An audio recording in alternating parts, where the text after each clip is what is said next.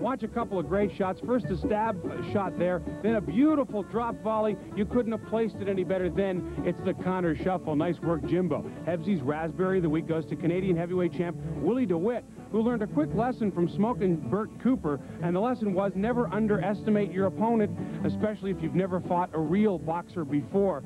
Perfect for Canada's inferiority complex, huh? DeWitt down and out in 2 rounds. Now, worst pit stop in Daytona 500 history.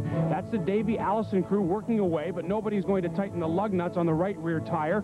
Davey pulls away. Unfortunately, he hasn't got that right rear tire, and it's Bob's your uncle. All right, second best basketball shot of the week, this half-court beauty from Magic Johnson against Boston on Sunday.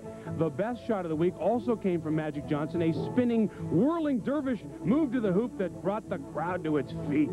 Best attempted steal in basketball, Danny Ainge, who goes above and well beyond the call of duty on this particular play. Nice work, Danny. Good you chose basketball over baseball. Best move by a Soviet hockey player here in the Rendezvous. Valery Kaminsky turns Team NHL inside out and scores a beauty.